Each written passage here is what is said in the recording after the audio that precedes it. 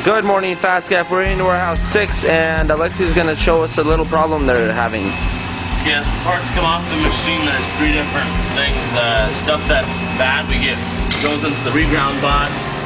Stuff that's flashed out goes into this box. It gets trimmed. And then we have good parts that go into this box, and they need to get clipped after.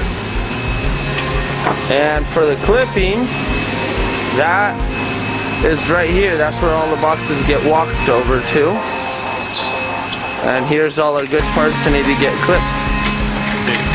So we grab them here, go clip there, and then clip there, same on the other side. Okay, so the point is they get touched once to be sorted into this box, and then they get touched again to be clipped. We'll be back shortly. Thank you. Alright, we're back in warehouse 6. Watch, the machine just opened up.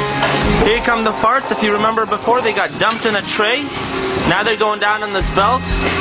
Notice everything's coming down. The screw, which is this piece right here. The parts, they're all going down up together up the second belt, where everything gets touched only once. Everything gets clipped. If it needs rework, it gets reworked immediately.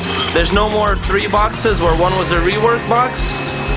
So again, everything gets touched only once, and there's only 2 boxes now, the good stuff and the regrind stuff.